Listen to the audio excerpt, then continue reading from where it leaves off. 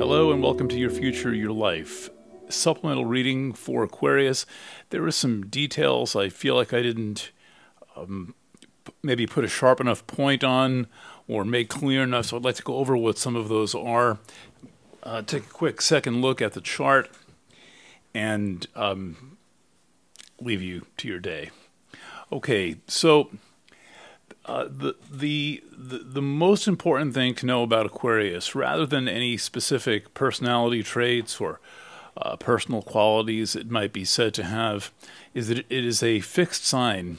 And the nature of the fixity of Aquarius is that it forms and crystallizes patterns. It does this very rapidly whenever it's involved.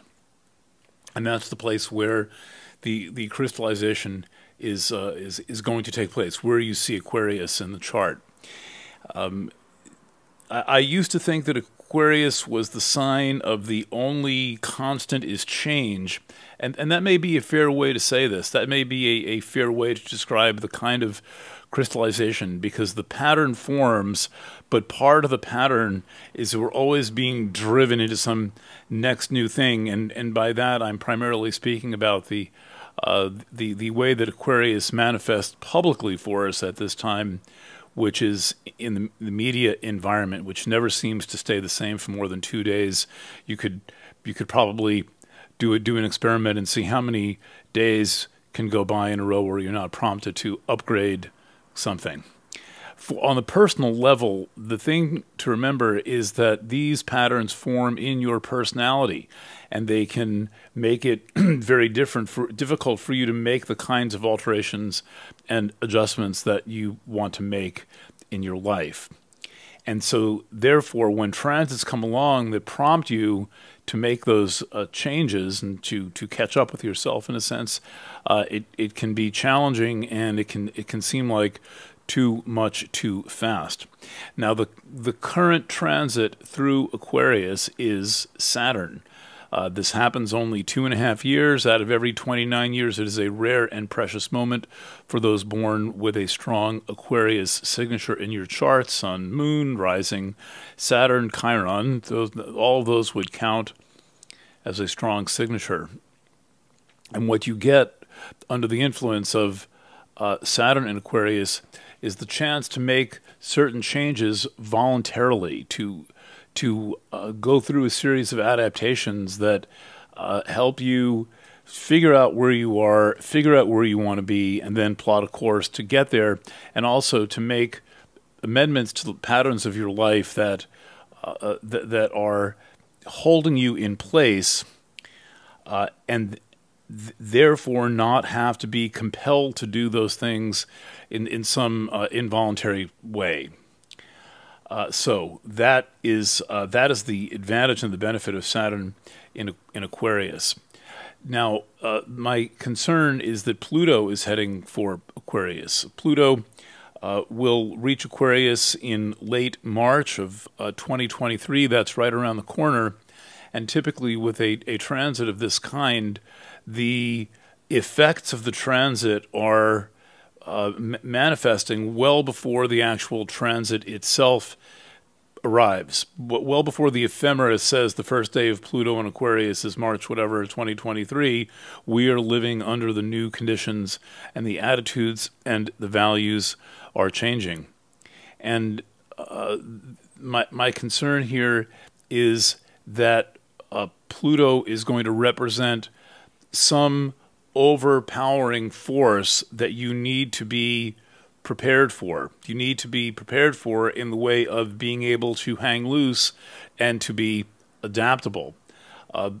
As I said, I believe in the original Aquarius reading, Pluto through the 1st may not be easy, but Pluto through the 12th, which you've lived through, is more difficult because you don't have an easy point of power. You can't really focus on something in the 12th that's going to manifest in strange and surreptitious ways and come creeping through your dreams and your imagination, and not necessarily give you a chance to get a firm grasp on it. Not so with Pluto in the 1st house. You will have many opportunities to get a firm grasp on it. But what I suggest is that you practice mainly being able to hang loose, I guess is the phrase that I'm using, and loosen up those patterns and see where they are and see the way that they influence and impact you, so that when Pluto arrives, you are in a more relaxed space, and you also have your options open. So the main thing preparing you for Pluto in Aquarius is Saturn in Aquarius, which is some people will experience this as a depressive influence, because Saturn conjunct the Sun, or Saturn going over the Moon or through the first house. To me, it seems like a thing where maybe it's a little like running with weights on, or working out with weights on, so that your body's a little bit heavier, and this way, when the weights come off, your body is lighter. Or like donuts, I guess they're not donuts anymore, used on when a hitter in baseball is on deck, they might swing 2 bats, or they might swing a bat with donuts, so that the bat feels lighter when they actually are at the plate, and they swing, and it's an illusion, but it seems like a lighter instrument, and they have more control over it. So whatever your metaphor is there, Saturn in Aquarius is likely to be conferring opportunities, but there are going to have to be opportunities that you rise to, opportunities that you work for, and that you prepare for, and that you be willing to patiently go through the process of making them real. Now, later in the year, basically depending on how you measure, between mid-August and mid-March, Mars will be in your fellow air sign Aquarius, and between mid-October and mid-January, Mars will be retrograde in your fellow air sign Gemini. I said Gemini, right? Okay, and so here's what that looks like. We showed you this before, but I just want to show you again. And so Gemini is your 5th place. You can see it there, because just make sure I got it backwards. Gemini is your 5th place.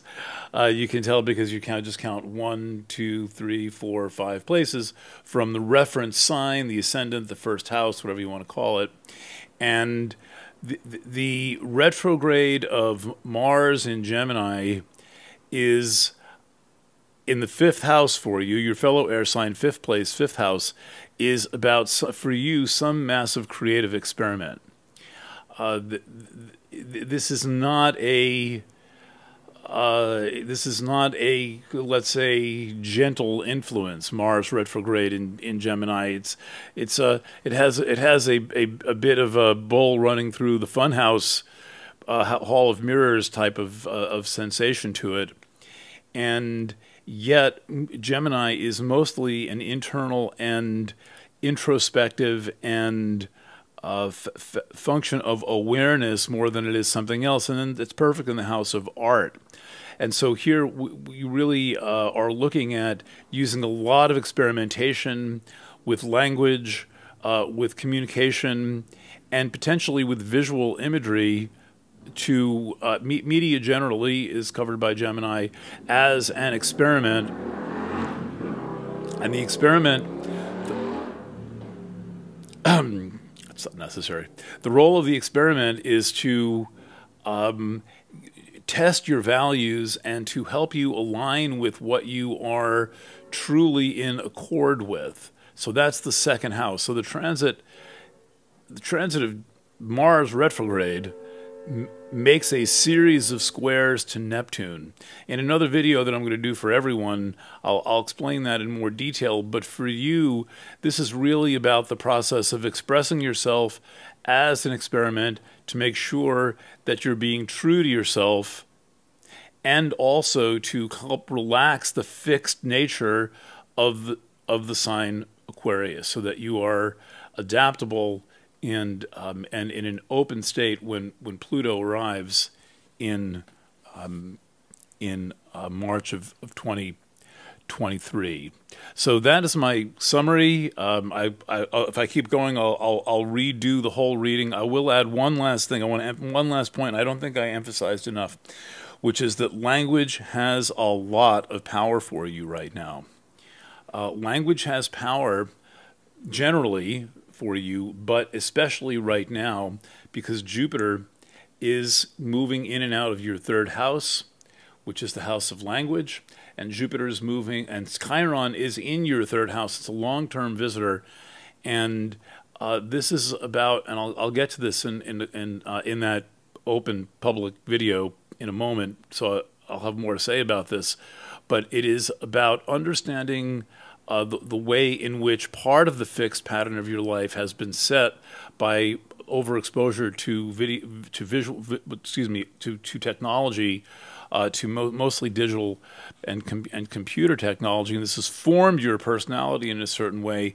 And what I'm saying that the planets are suggesting here is to retake that back in some natural analog form, so that you fully take control of your language and your ability to express yourself. So this is one way to also change the patterns that have been formed. Use language. It shows up many other ways, including in the house associated with your spirituality, your beliefs and your spiritual process are something that you in particular need to be able to get into words and not have be some ethereal thing. Well, I think that I think that the Buddhists are right, or I love the Pope, but rather what exactly is it that you are thinking, feeling, and processing to delineate your relationship to source, to spirit, to your spiritual quest